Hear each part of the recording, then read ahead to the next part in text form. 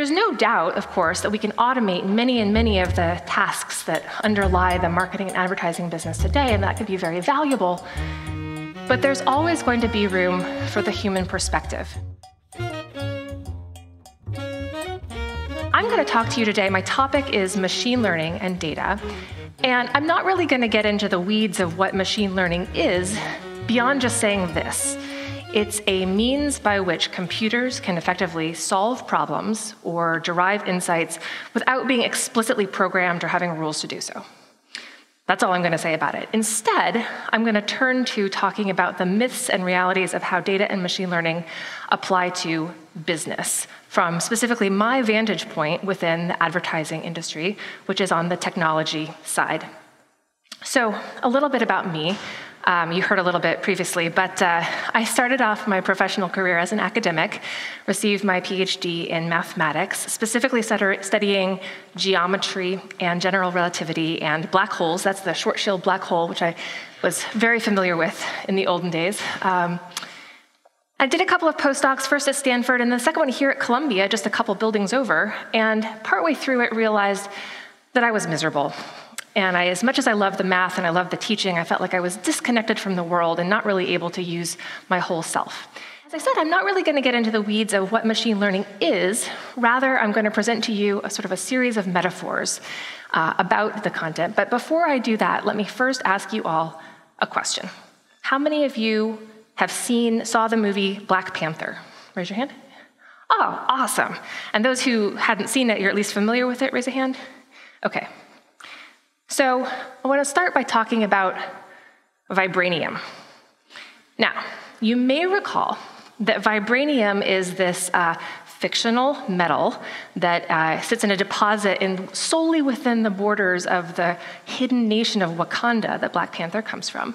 And it has these uncanny thermodynamic and kinetic energy properties that he uses in his suit and in his boots to give rise to all kinds of superhuman actions that he's able to take. And it causes the local flora and fauna to mutate, giving rise to an herb that when ingested gives one speed and endurance and agility and extrasensory perception and healing powers and the ability to see in the dark and to hear heartbeats and on and on and on. So I don't in any way mean to diminish the really cool and intricate lore underlying the storytelling of how exactly vibranium gives rise to the power of the Wakandan people. But at the end of the day, you gotta admit, it's a comic book universe, and vibranium is sort of this all-purpose source of power, right? Which is kind of akin to how we hear machine learning and AI being used in the industry. It's this all-purpose source of power that's going to solve all your problems. Now, we know that the reality is a bit different than that, and my goal for today is to try to separate the fact from the fiction around machine learning and AI in the marketing industry. So if you take one thing away from my talk today, let it be this: machine learning is not vibranium. Okay. Well, the specifics here that I want to dive into are focused on three specific areas as data and machine learning apply to strategy of your business, the organization of your business, and people. So let's start. Myth number one: creating a data and machine learning strategy is a one and done. You gather together some experts, you do your research, you sit in a room, you create your strategy, and there you have it, your data and machine learning strategy once and for all. Well, the reality is much different. Data and machine learning is not a one and done. It's a new ingredient for strategy in every part of the business. The metaphor I want to give you for this is, think of it like our favorite 13th element, aluminum. Now, aluminum has thousands of uses today in automotive industry and aircraft and household and building. You name it, aluminum shows up. It's an amazing ingredient. By the way, my metaphor extends a little bit here because when it was first discovered, aluminum was actually thought to be very rare. And the French crown jewels actually feature bars of aluminum because it was thought to be this newly discovered rarity.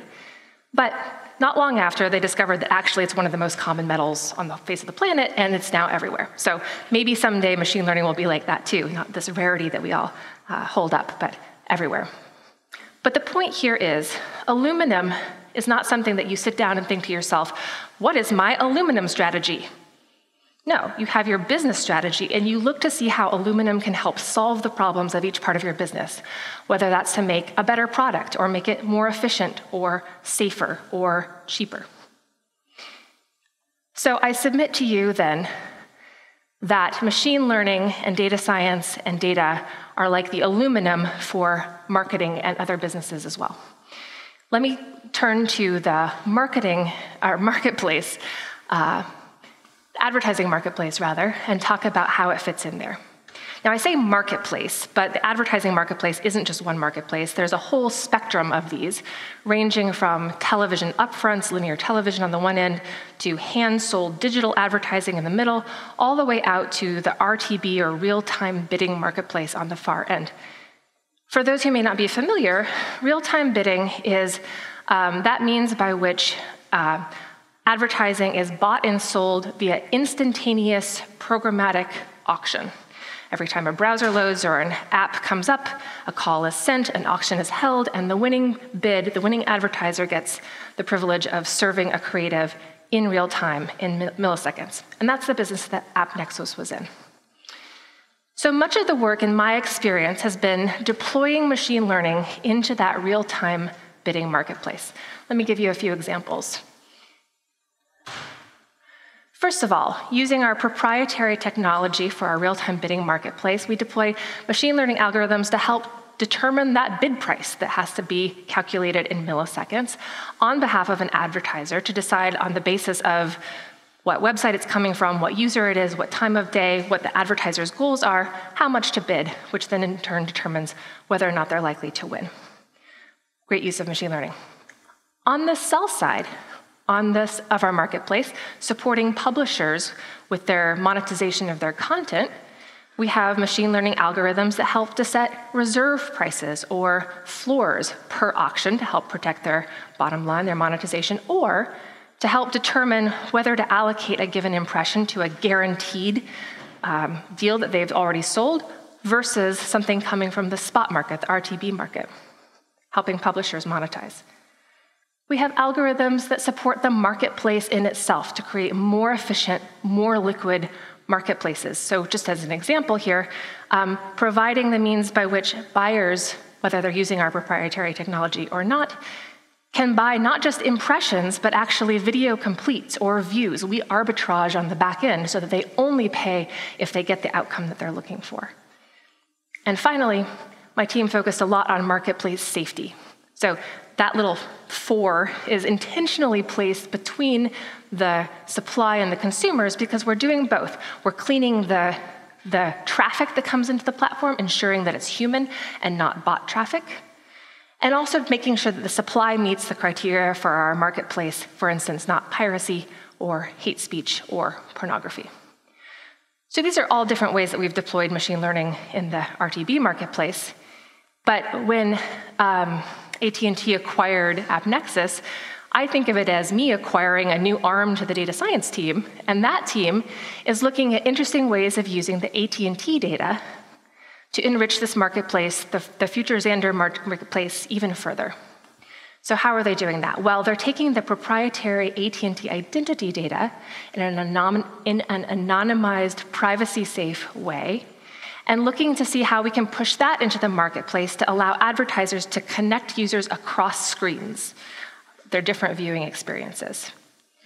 We're using our proprietary media assets and understanding how consumers engage with media, how that ties to the metadata around the content, how they then engage with brands whom they see through that content, and deriving insights from that, feeding back into the marketplace.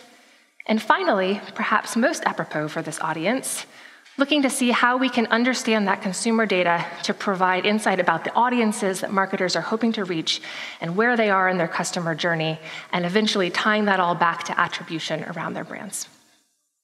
So, I hope you see now that there's not one overarching data and machine learning strategy for Xandr. There are many places in which it ties in, all in service of the broader vision of the converged Xandr marketplace. And while you all may not be running marketplace companies, I submit that you probably have many different parts of your strategies as well, and should think of machine learning and data as a raw ingredient to be used in those areas as well. So next myth. Machine learning is best left to the experts in a data science organization. Now, at the face of it, this has to be true. You probably want to have your machine learning experts actually designing and deploying your machine learning algorithms. Fair enough. But the reality is slightly more complicated than that. Machine learning and data science must directly interface and engage with the business in order to drive results. You do not want them sitting off in a little silo to the side. So in order to explain this further, I'll give you another metaphor for machine learning, this time electricity. This metaphor was made famous by Andrew Ng a few years ago, who said that he believed that machine learning and artificial intelligence would be to the 21st century what electricity was to the 20th, meaning that it would one by one transform every industry. I actually think that's true. And I think that the metaphor is powerful because when you think about what it means to have electricity transform an industry, that gives you some sense of what it means to have data and machine learning transform an industry. So for instance, suppose you're running some sort of a manufacturing operation and you want to electrify your factory. You don't hire a bunch of electricity experts and put them over in some corner. No, they're going to come look at all the different parts of your business, from your tooling to your platform to your infrastructure, and address those one by one according to the business need. And by the way, once you've electrified your factory, you're going to have to make sure that you keep an eye on your supply chain, making sure that you have a full supply of electricity coming in at all times and it's reliable. So similarly, as we bring machine learning and data into our organizations, we have to think one by one about what that means in terms of platform and tooling and priorities, and by the way, making sure that we look after our data supply chain. Let me give you some sense of what that's looked like at AppNexus. This slide is adapted from a talk I gave at the very end of 2014 when we were just on the cusp of the modern age, which is why it ends at 2015, just when I'd been made chief data scientist. And I was talking about the sea change that I'd already seen then in 2015, just at AppNexus. Now, Dark Ages is back before I started when the company was founded, but in the years prior to when I started in 2012, the company was producing a large amount of data. So I would say it was plentiful, but it was essentially a byproduct. It was all reporting data on behalf of the fundamental service being offered by the platform. Nobody was really using that data very effectively, or when they were, they had to use incredibly sophisticated mathematics on top of the data because it was so rigid that in order to drive any insights, you had to be very, very subtle. Now, as the data science team was created, we then found a new home in engineering and started being able to customize some of the data. We started being able to pick some of the variables we wanted to work with and create our new aggregations and get better tooling and start actually using some machine learning techniques. So this was the beginning of the electrification, if you will. And then around the time that I was made chief data scientist, we turned data science into its own organization and started building out in 2015, and then it took place over the course of a few years, a true platform by which the team could go and access all the raw data that they wanted to extract insights and drive machine learning algorithms to create the value for the marketplace that you saw in a previous slide. Now, you may say, well, you just started this section by saying that you didn't want to have your machine learning experts sitting off in some organization, that they needed to be integrated into the business, but here I am saying that data science became its own organization, and that's when we started achieving some success. But the point here is that from the time that we became our own organization, we started having to make an explicit, intentional decision to integrate with the business. Rather than already being integrated into a product or engineering team, we started having to operate in a trifecta manner. This slide is adapted from one that I presented to the company right when we became an organization, a top-level organization. And I was saying, where does data science fit in? Right here. We have to operate in lockstep with product and engineering organizations to make sure that we're solving the right problems and then appropriately executing them for the business. Now again, I'm speaking from an advertising technology perspective, and I know many in the room are not, but this generalizes, I think, pretty directly to probably your own businesses as well. When you have machine learning in the mix, you need to ensure that it is operating in lockstep with the people who know what the business needs are, what part of the factory needs to be electrified, where you're going to derive that benefit, and in lockstep with whomever is going to be executing that vision, whether it's a services organization or a sales organization or whatever the insights are that you're going to plug back into your business, you need to make sure that they're operating always in lockstep. Not a siloed organization. Okay, and finally, myth number 3.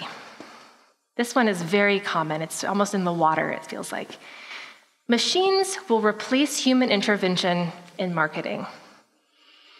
I think there's a lot of fear underlying this myth.